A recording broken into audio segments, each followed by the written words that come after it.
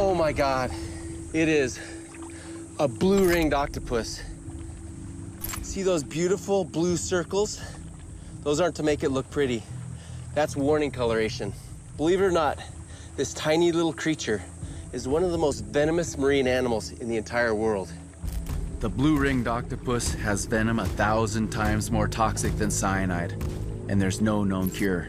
If I was bitten by this little guy, I could suffer from paralysis and heart attack, and I could die within minutes. Time to quit while I'm ahead and push on.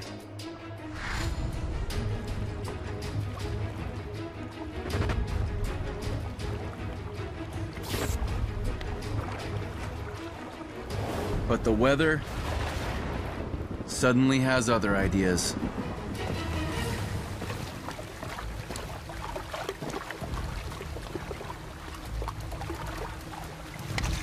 A little mini cloudburst just passed by,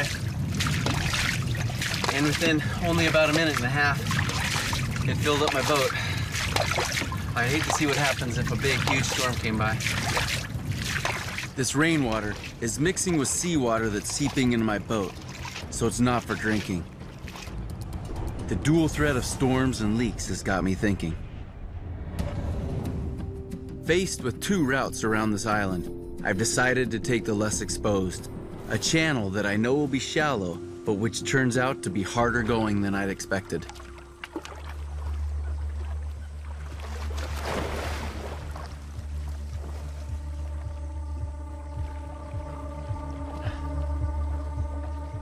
The shoreline here is thick with mangroves, trees and shrubs that grow in saltwater sediment. These inhospitable swamps can be home to crocodiles and sea snakes, but also to useful edible species.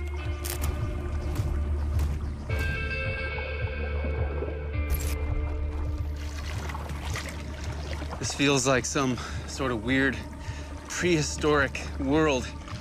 It's really hard to walk because of the mucky bottom, and then it's got these mangrove roots that are just shooting straight up into the air.